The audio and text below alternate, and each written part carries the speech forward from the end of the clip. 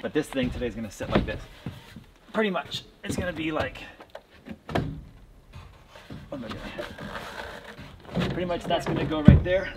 Somehow the lattice wall is gonna go onto this frame, and this yurt's in the middle of nature, and I really want to let nature in through the windows and light, and I'm so glad we're gonna have this thing lit up. Oh yeah, I'm so happy that we chose to get 4 windows, plus 2 of the fabric windows. I wanna let in, both of us wanna let in as much light as possible. Yeah.